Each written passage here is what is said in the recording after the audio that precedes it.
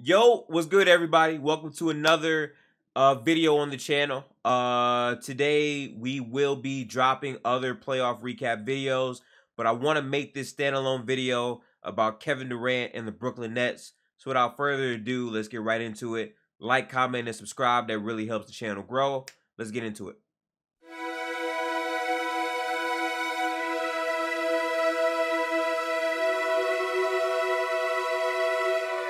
What we have to talk about is obviously Boston's defense, which we'll get into. But I want to focus on the Nets side of things first. Kevin Durant and Kyrie Irving have drastically underperformed for the majority of this entire series, 3 games in so far. And a big credit to Boston's defense because they're playing them very, very physical, especially Kevin Durant. They have eliminated the easy pull-up 3 that Kevin Durant typically gets to get himself in the rhythm.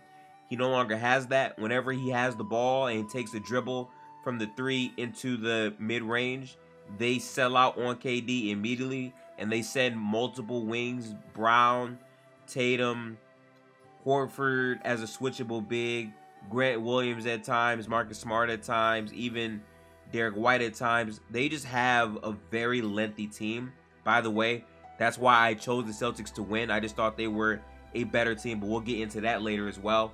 The bottom line is Kevin Durant, who is a player that has been regarded by many to be the best player in the league, to be an unstoppable force that no one can really guard, has been looking very human in this series.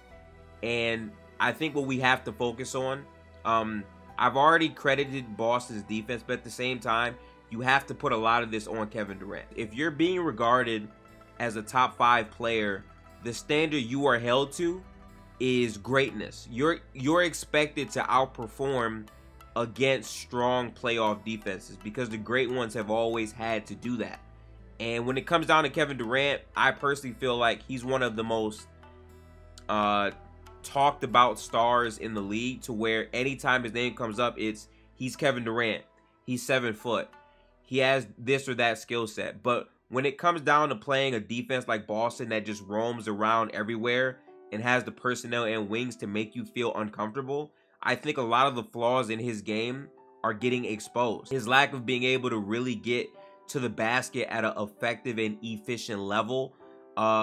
He can't freight train his way in this series. They're just more physical, so he gets beat up because of that. His game is more so predicated on jump shooting, and Boston is sending multiple bodies everywhere. And the idea that he's 7 foot and can shoot over anything, even that has been debunked a little bit in this series based on how they've been guarding him. I've seen his shot blocked multiple times in this series. They're making it hard for him to get to his spots anywhere on the court, and he doesn't really have a counter to that. Last night he tried to play make more out of it, but that wound up making him less assertive as a player. And when you wind up letting role players shoot more field goals than you as a superstar, that's not acceptable. You have to find a way to impact the game at a stronger level than that, especially if for other superstars, they get criticism for not doing that. Kevin Durant is not exempt from this in any way, shape, or form. Now that I've made that point, I do want to give the Boston Celtics a lot of credit because, again, Coach Ime has been spectacular as far as getting the team to buy in on their identity. Because if you remember, early on in the season, the Celtics were having a lot of issues themselves, and Coach Ime had to figure out his system. The players had to buy in, but once they did, this defense has been all world for a very long time. They're easily a top 2 defense in the entire league, and there's no ego. These guys understand how to play together. It's not about just Tatum or Brown.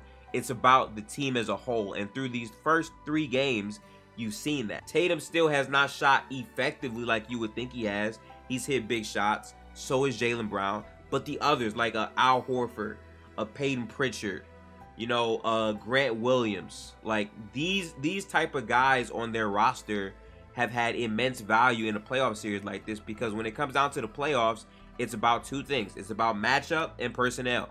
That's what it comes down to every single time. And most times, if you have a top 5 player, you are looked at as having the better chance to win because talent wins games, yes. but fit around that talent is very important. And the Brooklyn Nets are a team that has been top heavy for a very long time, even when they had James Harden, and they were based to essentially outscore teams. That was their identity. And if you're watching Steve Nash in any of these games with his adjustments and his rotations, Steve Nash's whole game plan for the entire year was primarily KD and Kyrie get buckets, y'all save us, we gonna win. He hasn't made crazy adjustments to respond to Boston. There hasn't been much ball movement like you would think. Ever since James Harden has left, it's basically turned into KD and Kyrie's show.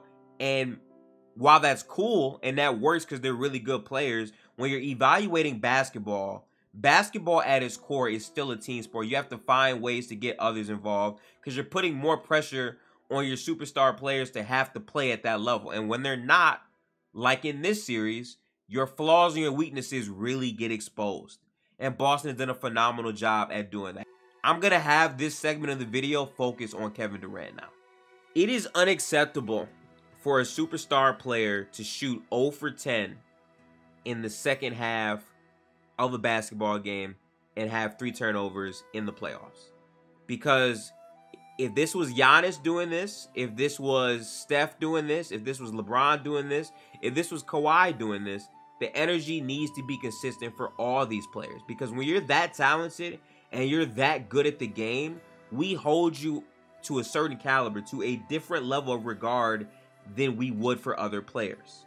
And for Kevin Durant, I really feel like this series is making people realize he's human.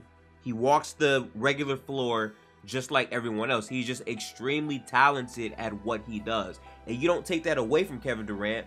But when you're looking at the playoffs specifically, when you strip the ability from Kevin Durant to have the opportunity to go one-on-one with players or to go one-on-one with inferior mismatches severely, that limits how effective Kevin Durant can be.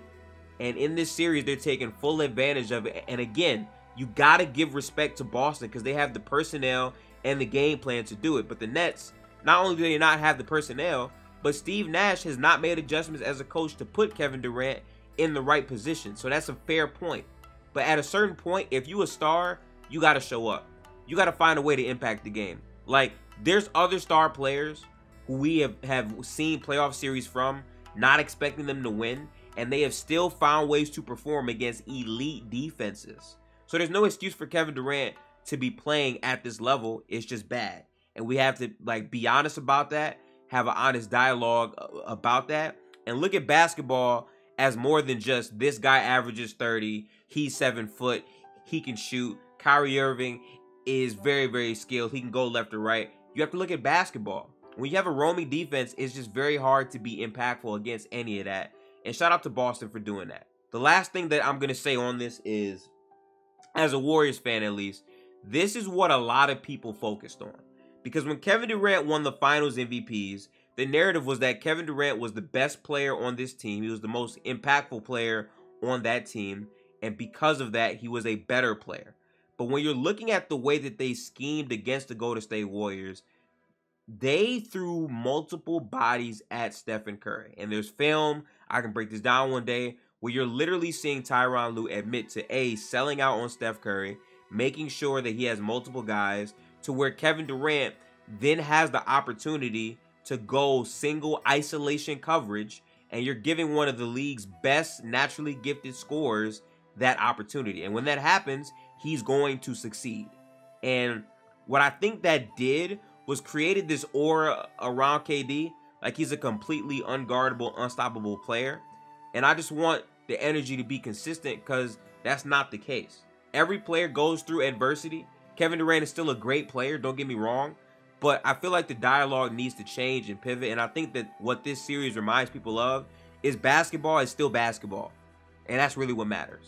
I think Brooklyn will get swept. I think it's over. I think Boston is just a better team. I had Boston in 6 because I just thought they were a better team. But I thought KD and Kyrie would play better. But I drastically underestimated the coverages they would be giving Kevin Durant. As far as next season with Ben Simmons, they need to get wing players and they need to figure out the coaching situation. Steve Nash should be gone.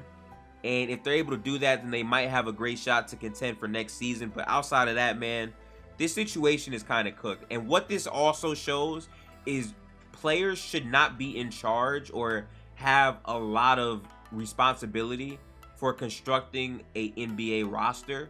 GMs should not be listening solely to these players. Signing DeAndre Jordan to that contract, they did it to get Kevin Durant.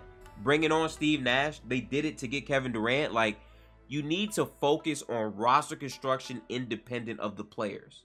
When Steph Curry and Draymond wanted Avery Bradley over Gary Payton, they said, no, we're going to go with Gary Payton. And it's worked wonderfully. You got to respect that. So I'm going to leave it there. There will be some other playoff recaps later on, but I wanted to focus this because I think this is a dialogue that's very important. But if you like the video, make sure to like the video, comment, and subscribe. Let me know how you feel about Kevin Durant and his collapse in this playoff series.